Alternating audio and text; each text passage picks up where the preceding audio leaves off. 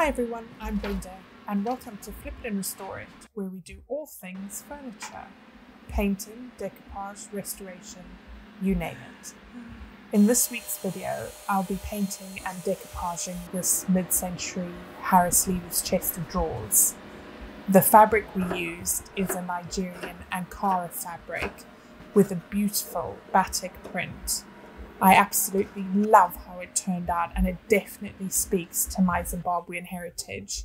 If you want to see how we created this beautiful chest of drawers, then please keep watching.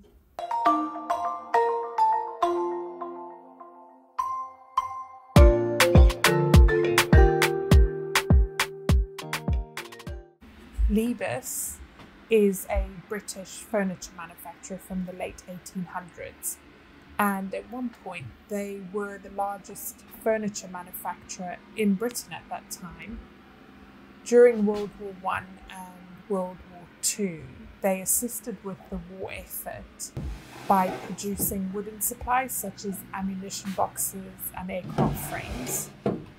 Following the war, Liebus focused on producing cheaper utility furniture so that people could afford their furniture to rebuild their homes. But unfortunately, Liebus stopped producing furniture and closed in the late 1960s. The piece we are working on today dates from the 1960s, so would have been considered one of their utilitarian pieces of furniture.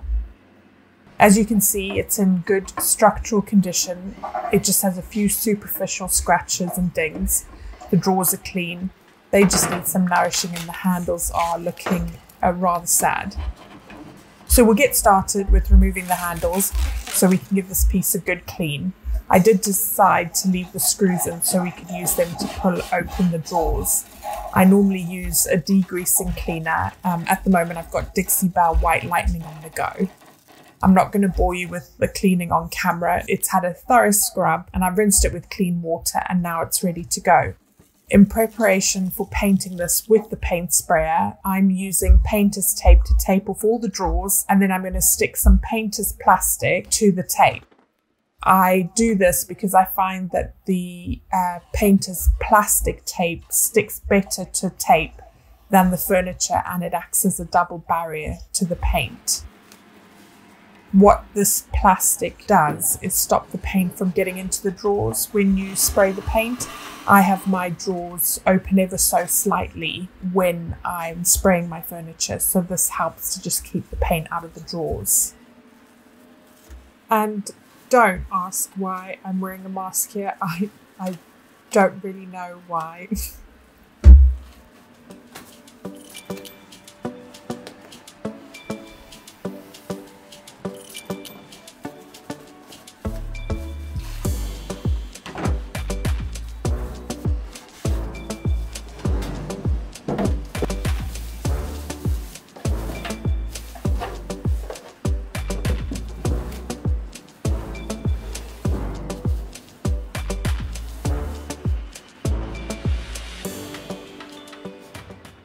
I'm using wood filler to fill in all those scratches, and I'm just using a wooden popsicle stick to get that wood filler into those scratches.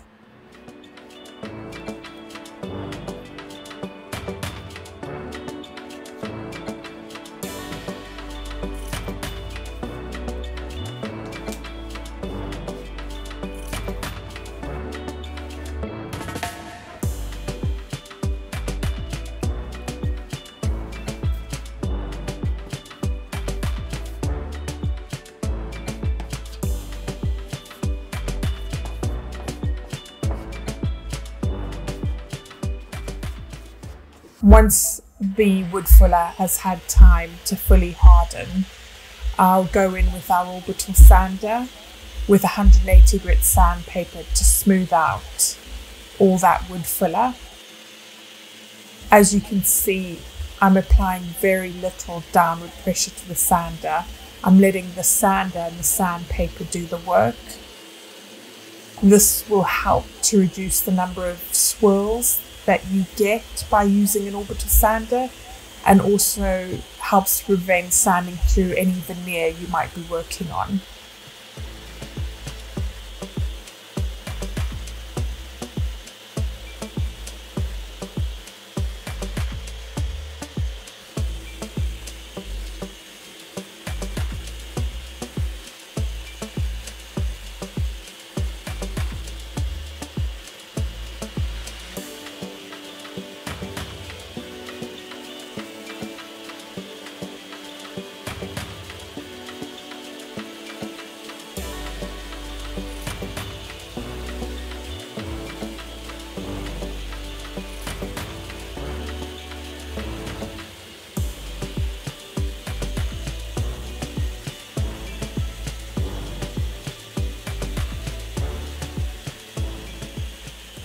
I'm using a coarse sanding pad to scuff sand the drawers and the rest of the piece. This just gives some teeth to the surface for the paint to adhere to. Now it's really important to remember to wipe away your sanding dust when you're done. Otherwise your paint would be adhering to the dust rather than the surface of the furniture. And that is going to end in disaster. Your paint will scratch away, flake away. It just won't have good adhesion to your furniture piece.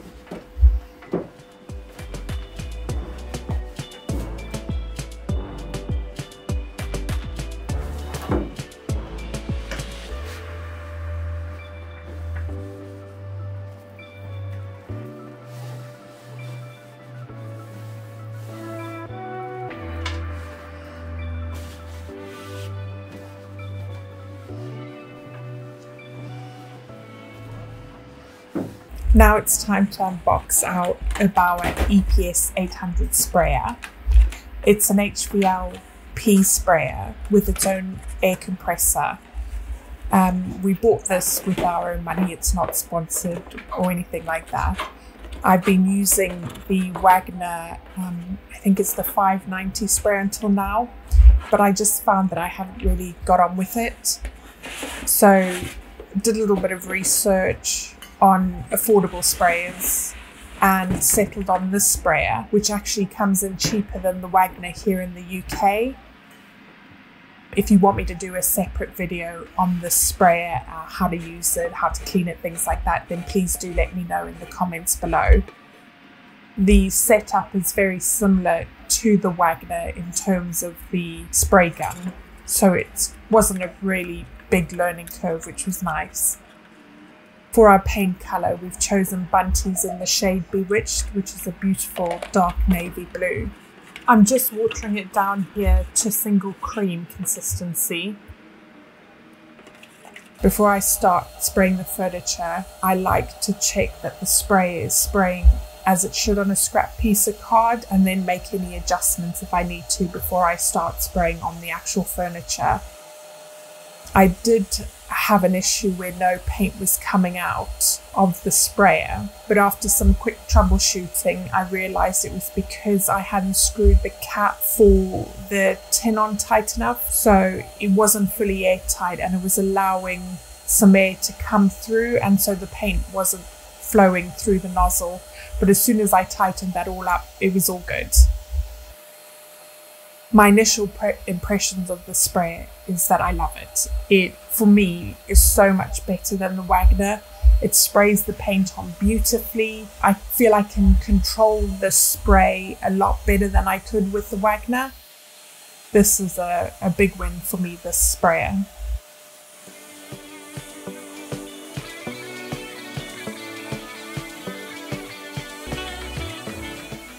I decided to remove the drawers for the second coat of paint, and I'm just numbering them as I remove them so I know what order they need to go back in, so just popping a 1, a 2, a 3, a 4 on the bottom of the drawers.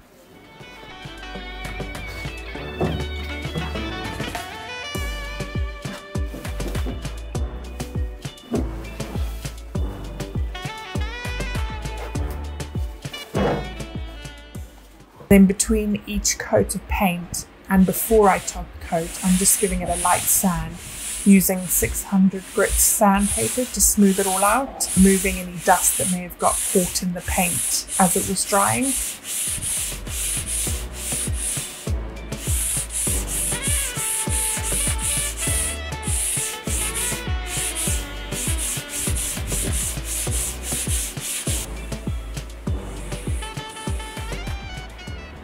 And then just a spritz of water from my mister bottle and a cloth to remove any sanding dust. And then I'm going to go in with coat number 2 of paint.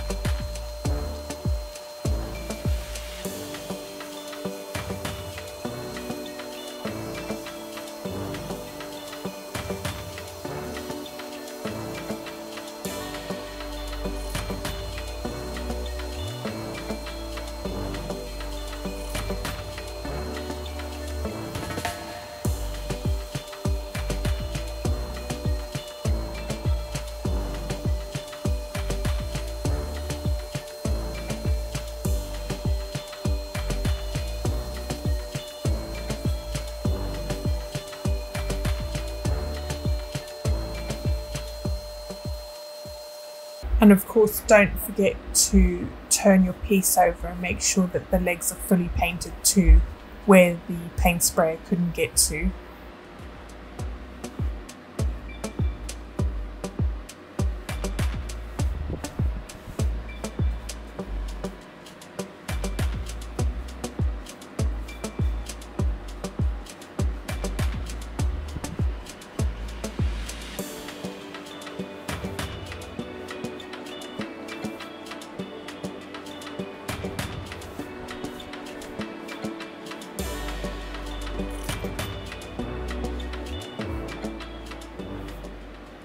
And the most satisfying part of it all, the tape pull.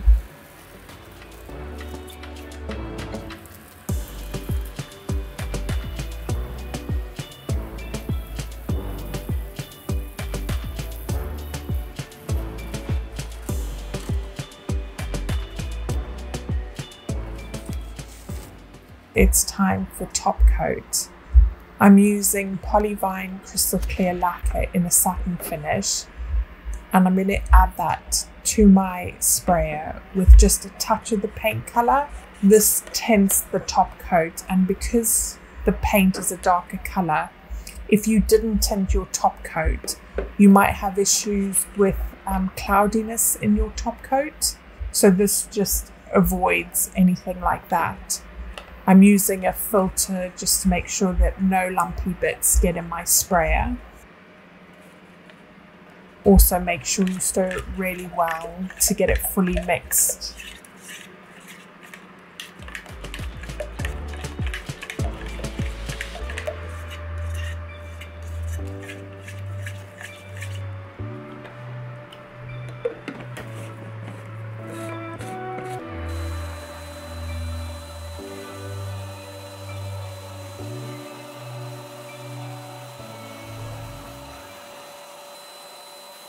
I'd love to know what your favourite paint sprays are. If you let me know down in the comments below which ones you use, which ones you love and recommend.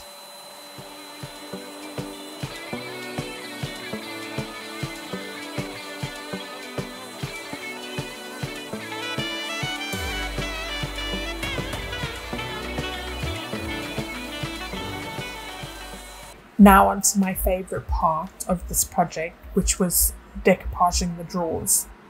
This is a Nigerian Ankara fabric which my friend Claire bought for me from Zimbabwe when she came to visit. I did put in a special request for some of these fabrics to be brought over, and she kindly brought me over, I think it was 4 different fabrics, so I'm just waiting to use the other 3 in different projects. I've measured the width of the drawers roughly, and now I'm cutting the fabric again roughly to size. I'm not cutting it down to the exact size yet, because I'll do that once it's adhered to the drawers to get a really clean finish.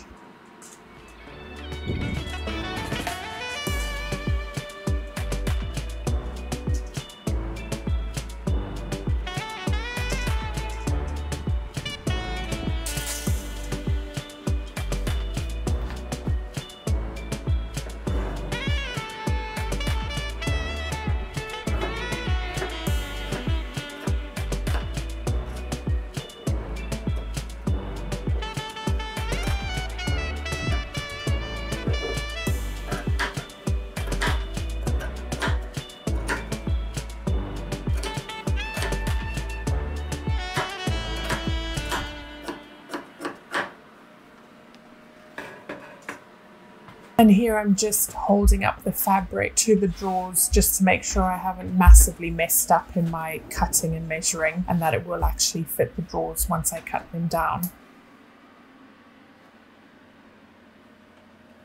Then I'll cut that piece of fabric into 4 separate pieces so that they can be attached to the drawers separately.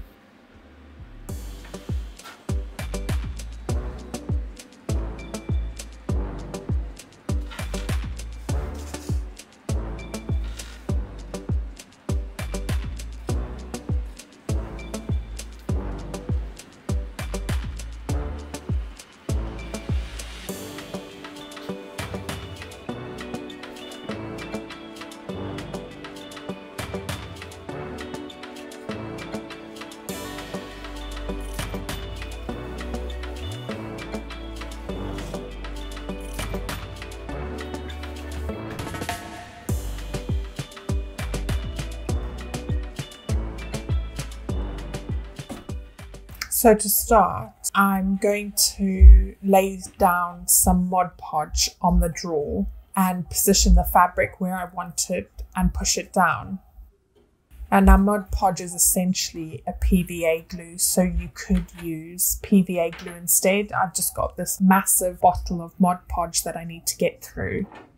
I wouldn't recommend using like a school craft glue. That's just not good quality enough PVA. You do need a good quality PVA glue for this to work.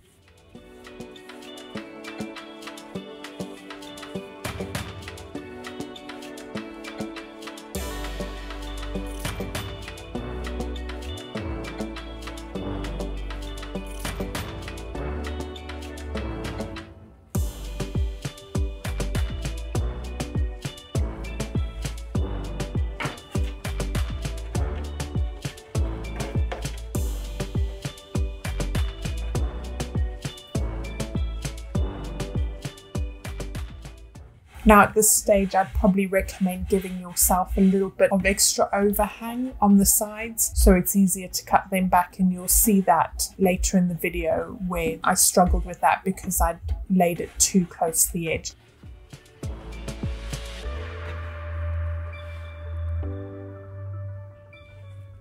If you put too much glue on your drawers like I've just done, just pop it back in the bottle.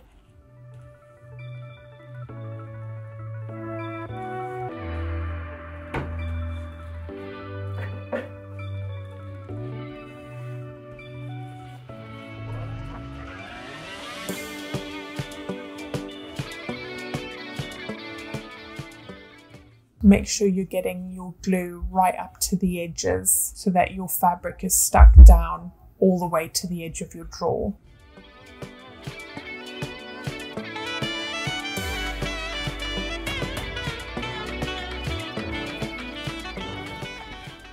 And then just firmly press down on that fabric.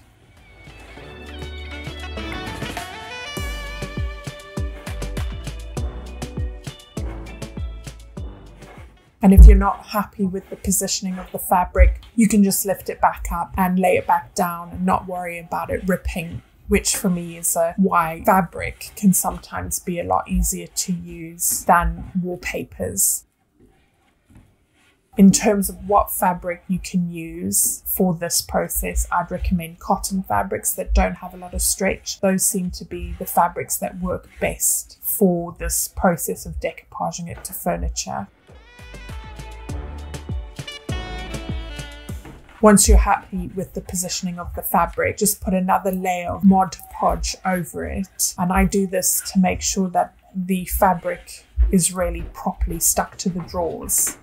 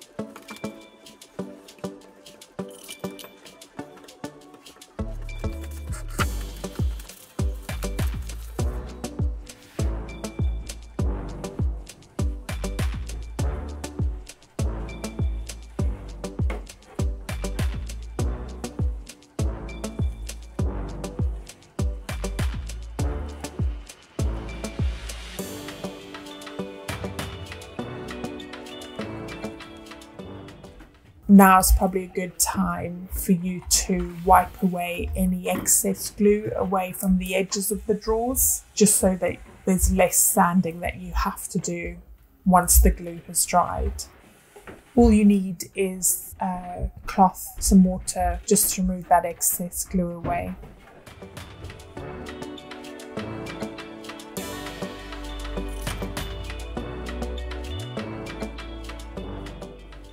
Then rinse and repeat for the rest of your drawers.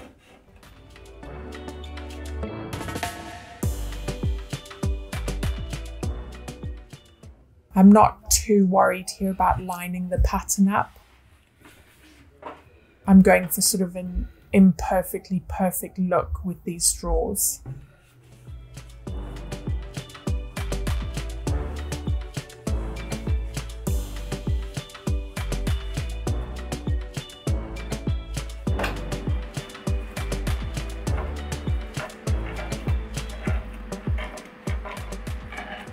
Now, once the glue has dried completely, I'd probably give it overnight. Pull the edge of the fabric away gently, just in case the fabric has stuck down over the edge of the furniture.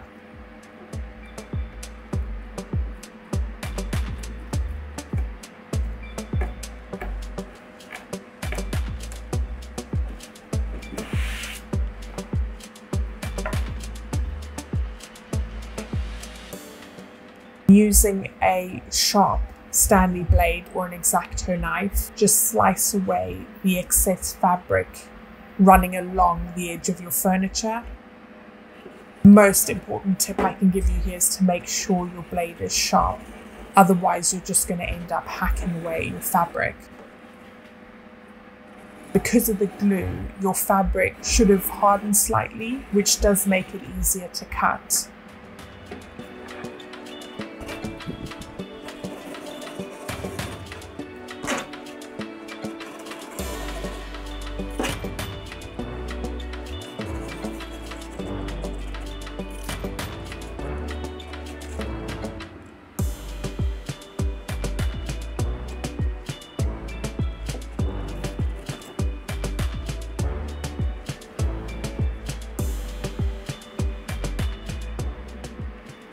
This is why I say leave yourself a good amount of excess fabric, because that will also make it easier to cut away. Not like me with this edge. I'll let you watch me struggle just so you know not to do that yourself. Also, don't worry about the paint being scratched on the edges. We're going to touch that up later on.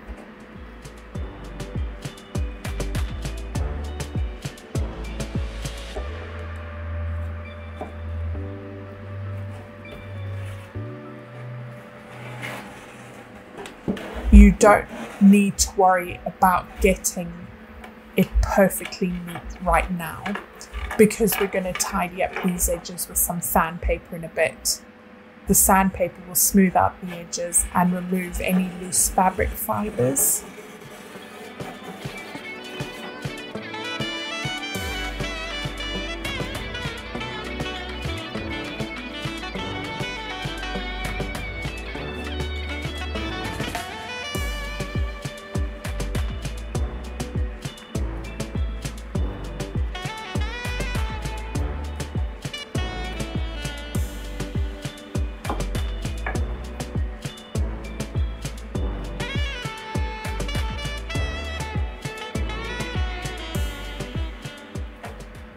Have you ever decoupaged furniture with fabric before? Let me know in the comments below what it was that you did. I'd love to know what people have used fabric for on furniture pieces.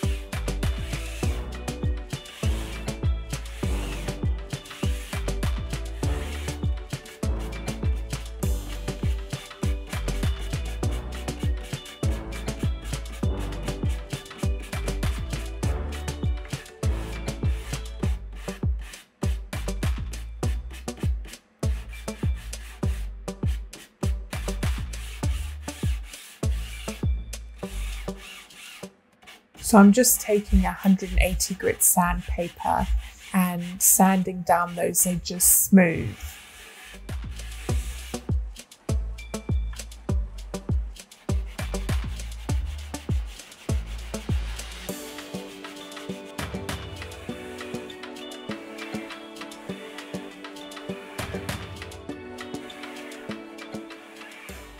Now, you might be thinking, well, why did you bother painting the drawer beforehand? And I like to make sure that there's a solid base color down before applying the fabric. I just think it helps to enhance the fabric. So if this was a lighter colored fabric, I probably would have painted the drawers a lighter paint color like white. It's a similar thing to what you would do if you were using wallpaper. Those fabric fibers are going to show what's underneath to a very small degree. So if you've got the color that a similar color to what the fabric is underneath, it's just going to help to make that fabric look better. So now I've wiped away all the sanding dust, and I'm just going to apply another coat of Mod Podge to seal in the edges where we've just sanded it smooth, and add another protective layer to the fabric. If you notice any parts of your fabric that are not fully stuck down on the corners of the edges, just get some glue in there now and they'll be fine. So once that layer of Mod Podge is fully dried, I'll go in with the 320 grit sandpaper, which is really just to smooth it all out. So when you feel the surface of this fabric and glue, it feels nice and smooth to the touch. And now you can touch up your edges with your paint color. The benefit of having Mod Podge on the fabric is that if you get any paint overspill onto the fabric, you can just wipe it away with a damp cloth.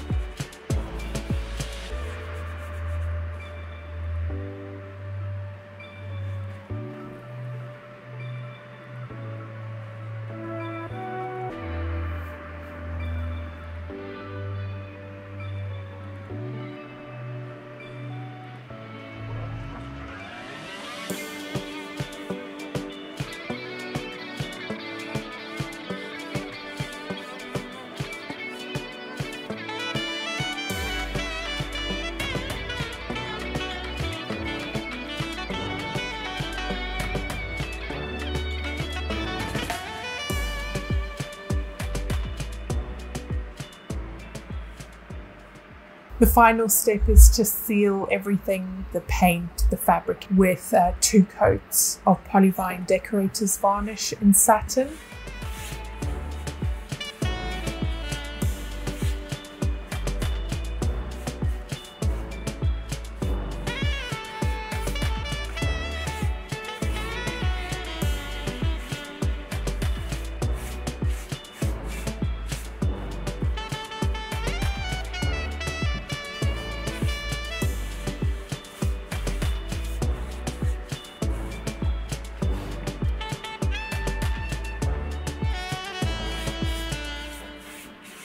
These are the original Liebus handles, which I gave a really good clean and then sprayed them with metallic gold spray paint from Rust-Oleum. Whilst they were still wet with spray paint, I spritzed them with some alcohol and it gave them this sort of watercolor look, which you'll see in the final reveal shots.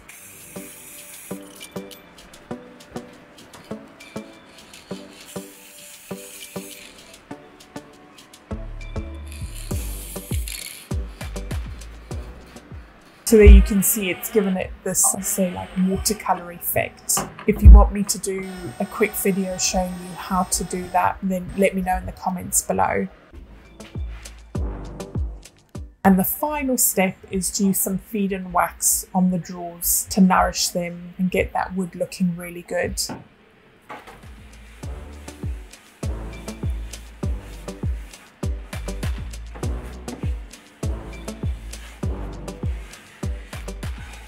I don't know if you remember the before, but here's a little reminder.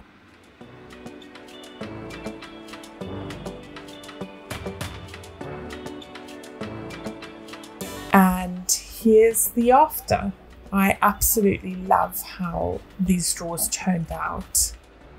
If you feel that we've earned your subscription, if you found this video at all useful or helpful, then we would love it if you would subscribe, give us a like, give us a comment down below, share the video. Every little bit helps with a small channel like ours. And we'll see you on the next video. Thank you for watching. Bye.